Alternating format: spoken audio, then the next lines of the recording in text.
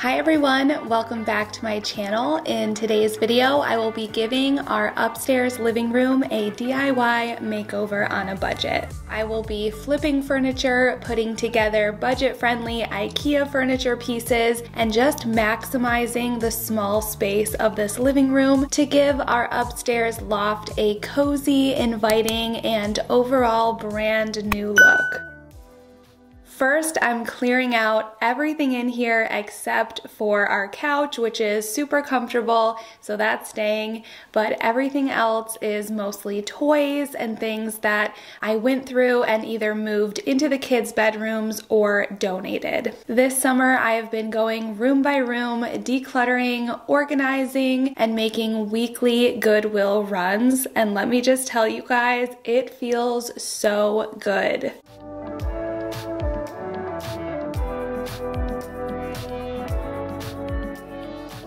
This is our old TV console from our first apartment, and this is going into my closet. It's going to be used for shoe storage, and now we will have plenty of room for more functional and intentional furniture pieces to go in this space.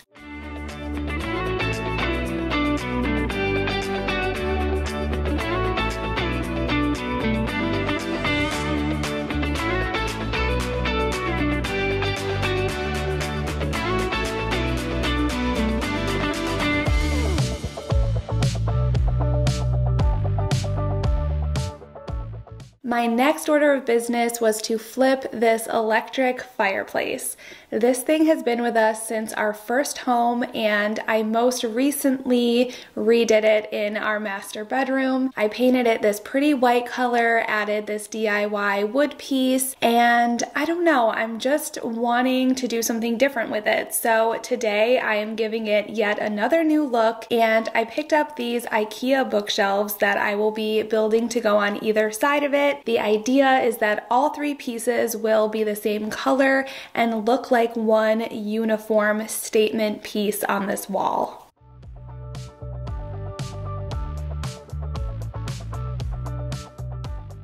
I laid down a few layers of plastic underneath the fireplace, and I brought a small piece of the IKEA bookshelf to my local Home Depot, and they did an excellent job of color matching it. One of my favorite little painting tricks when I'm painting pieces inside, especially on a carpeted area like this, is to keep all of my paint supplies inside a rubber tub. This makes me feel so much more secure and that I'm not going to step into my paint or kick it over or anything like that. This always works out well for me, so highly recommend.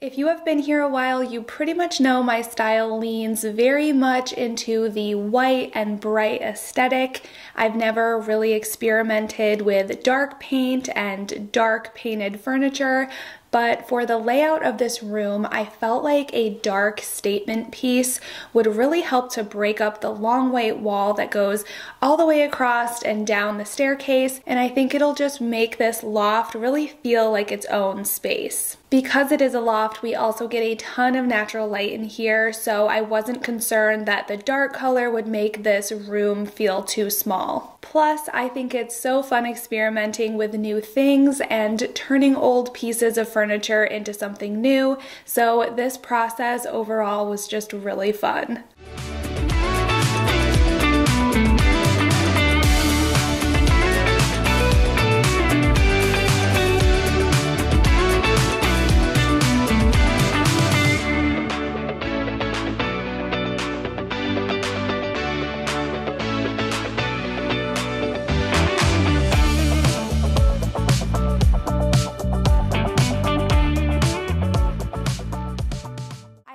excited to be working with Buydeem again for today's video. Several months ago, I received the Buydeem toaster in this gorgeous, cozy greenish shade. We have the 2-slice option, but it does come in the 2-slice and 4-slice size, and it comes in 3 very stylish colors. I love when I can find a good kitchen gadget that also doubles as pretty kitchen decor as well. My favorite parts about the functionality of this toaster is the reheat setting, which is amazing for any busy parent. We love the high lift lever, so it's easy to grab things out without burning any fingers. And for bagels and English muffins, we place the cut side facing in, set the toaster to bagel English muffin, and the cut side comes out toasted while the uncut side is warmed but not overly toasted.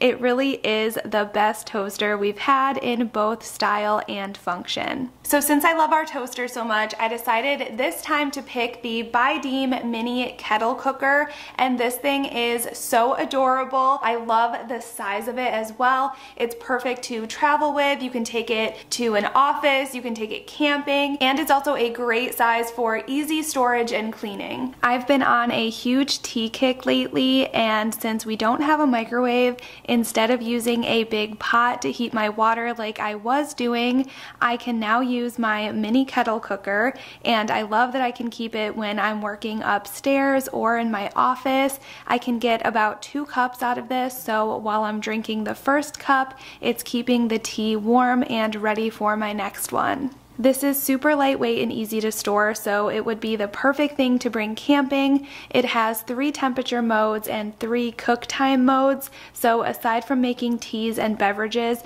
you can also cook soups, hard-boiled eggs, and even noodles in here for pastas and soup. It will keep your food and water warm for 8 hours, and I love the filter on top to easily pour out my tea, and it has the liquid level markings on the side, which is super helpful. Obviously, I am a huge fan of Buydeem. I love the aesthetic. Their products that I have work so well, and I am just so happy with them. So I will leave everything that I showed here linked down below. Make sure you head on over and check them out. And thank you so much to Buydeem for sponsoring today's video. Okay, so here is my newest vintage furniture piece.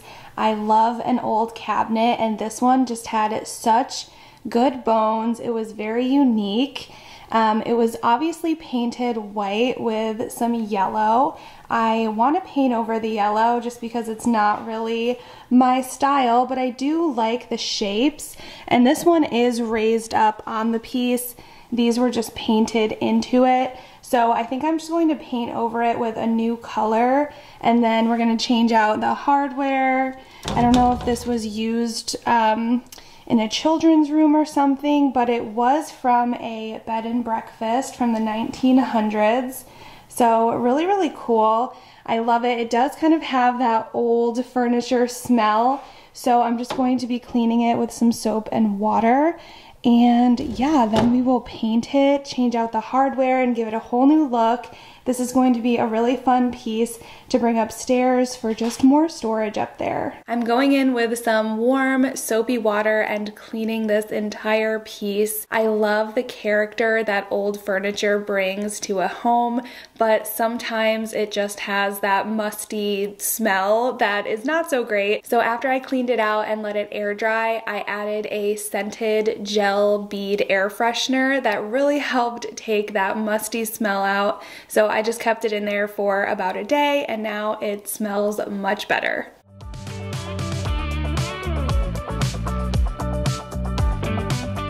I love when I find a piece of furniture that has the old vintage wheels on it. I think it just gives it such a cool look, and my little helper clearly does too. Next, I removed that moon hardware, which was definitely a choice from the previous owner, and now we are ready for some paint. My plan here was to follow the existing pattern and use painter's tape so I would have really crisp, sharp lines, but as you will see in a minute, the painter's tape was not exactly the best idea. So I just went in and painted it by hand, which, like I said, took a little bit longer, but also took away the stress of removing more of that white paint, which I was able to go in and touch up with some white chalk paint, so it turned out fine. But yeah, you just never know what is going to happen when you do a furniture flip like this, so you know, you just have to be ready for anything.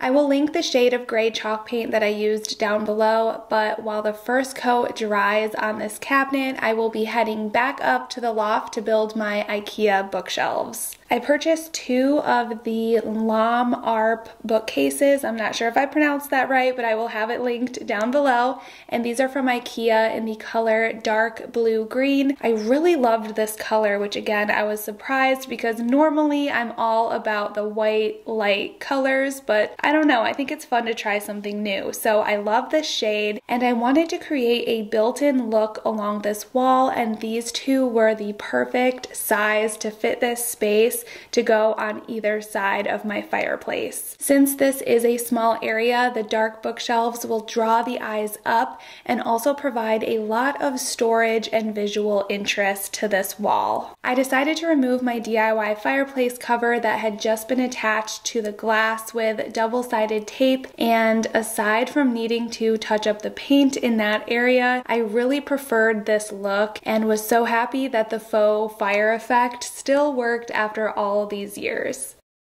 And to tie in all the colors and really ground the furniture pieces together, I found an area rug from HomeGoods for only $49.99. I love the look of the black, gray, and white medallion pattern, and it really feels like such a soft, good quality material. And since I only needed a 5x8 size for this space, the price was extremely affordable.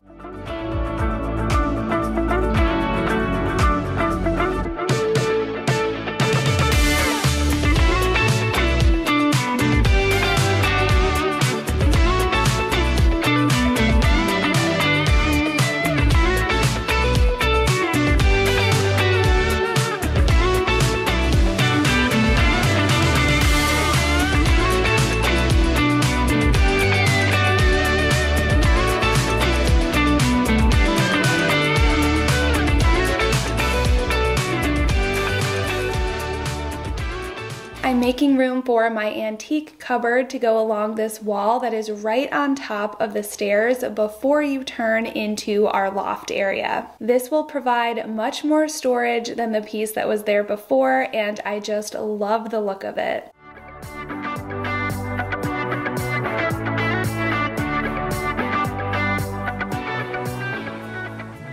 I found this vintage looking knob at Hobby Lobby for 50% off. Their knobs are so affordable and they have an amazing selection, and I thought this one would complement this piece beautifully.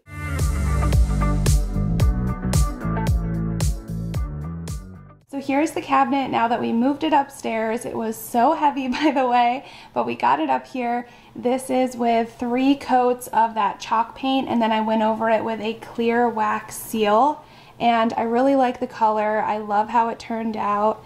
This is the little hardware pull, which I think is just so stunning. Totally transformed the look of this piece. I have not styled it yet, but I plan on just storing some of the kids' toys and books and games and things in here, maybe putting a sign on top. So I'll show how I styled it in a future video. But yeah, I just love how this piece turned out, and it's going to be so functional here. I found 2 wall sconces at IKEA to go above each bookcase. I love the gold and white globe look of these sconces, and I think they are really going to complement this gold mirror that was originally almost $75 from Kirkland's that I got off of Facebook Marketplace for just 30 bucks. I've been holding on to this for a while to find the perfect spot, and I think it's going to be really great above our fireplace here.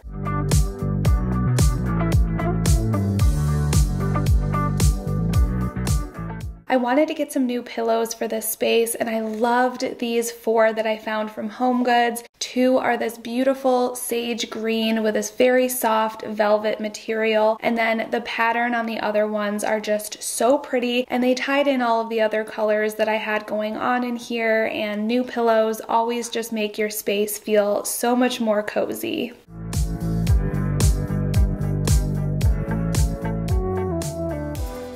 I love to hit up the clearance section at HomeGoods when I'm looking for pieces to style on my bookshelves, and I thought this cat would be a really unique and cool bookend, and it was on clearance for only $12. It had a little damage that I was able to cover up with brown paint. This basket was also on clearance, and I love that the fabric can be removed if you want. I think for now I'll keep it in, but the black iron pattern would be beautiful on its own as well. For the rest of the decor, I shopped my home, and I'm also using these shelves to store a lot of my books.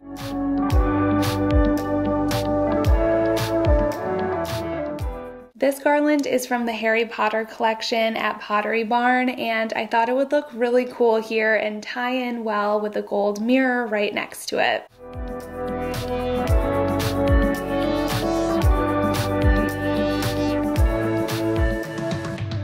I'm sticking with a very neutral, cool tone with browns and gold and copper accents, which will just help all of the pieces on these shelves flow together very nicely.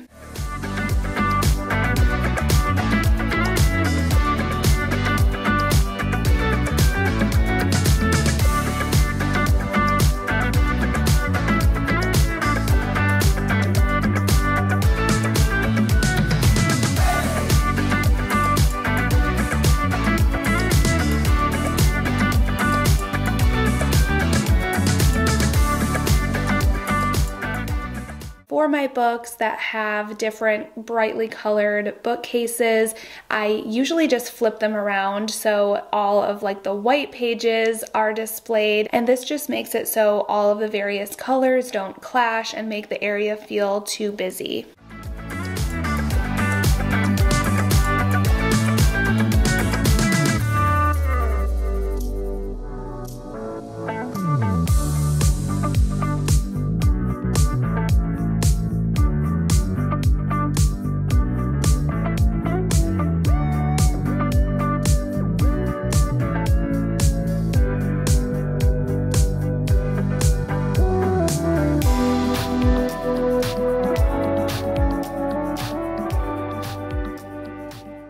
I really love how this space transformed. It feels so cozy and really makes a statement to our upstairs level. It's going to be so much fun to decorate and show this area more now that I feel like it's pretty and I can decorate it seasonally. I'm getting so excited for all of the fall content that will be coming to my channel very soon. So if you enjoyed this video and love decorating, especially seasonal decorating, then I hope that you will subscribe to my channel and stay tuned because I have a ton of decorating inspiration coming at you very shortly. Thank you so much for watching today's video, and I will see you in my next one. Have a great day.